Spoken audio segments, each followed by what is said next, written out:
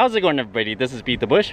Today I'm at Joshua Tree National Park, and today I'm going to test the UV strength of these sunglasses. This particular pair is really good, but I'm not sure about all the expensive ones or really cheap ones, so I'm going to use a little device to test all the sunglasses today.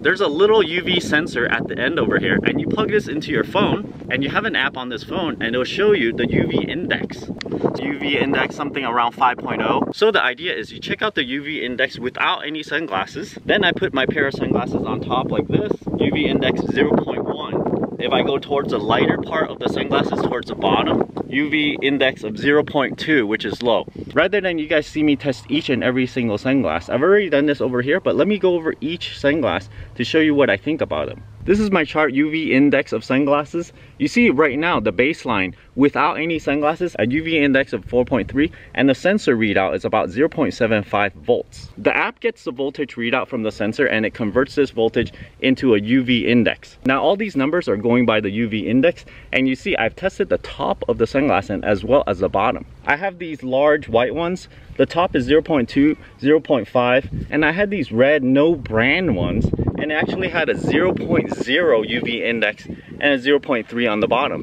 Naturally, your eye is gonna look through somewhere in the middle, so it's gonna be, you know, somewhere in between this. There's a freebie E24, 0.1, 0.1, Ray-Bans polarized, 0.1, 0.2. So you can see this E24 one, which is free, basically outperformed these expensive Ray-Bans I have over here. These China ones were really bad, and this is something you want to watch out for because look, the UV index is 1.6, 2.2, so it tricks your eyes into thinking that it's darker. It makes your iris a little bit bigger and it lets in more UV light, so it harms your eyes. These Pumas, 0.1, 0.1. It seems like 0.1 is pretty typical actually for any name brand sunglasses. There are these Brown Personal Optics, 0.2, 0.2.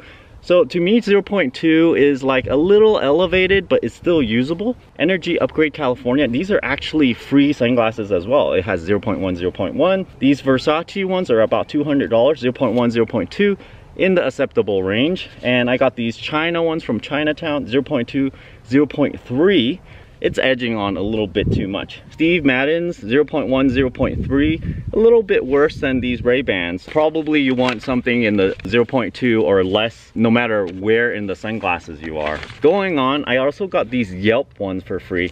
The top is actually 0.2, 0.1, Oakley's 0.1, 0.1, which are expensive sunglasses, these Oakleys, and so I'm pretty pleased that it's actually 0.1 throughout the whole sunglass. Ray-Bans 0.1, 0.1, Ohm Connect, which was the surprise of all my sunglasses because I was expecting the $200 Oakleys and things to really outperform cheapy ones I get for free. Ohm Connect, which are the ones I'm wearing right now, are the ones I got for free, and surprisingly, it had a UV index of 0.0 on the top and 0.0 on the bottom.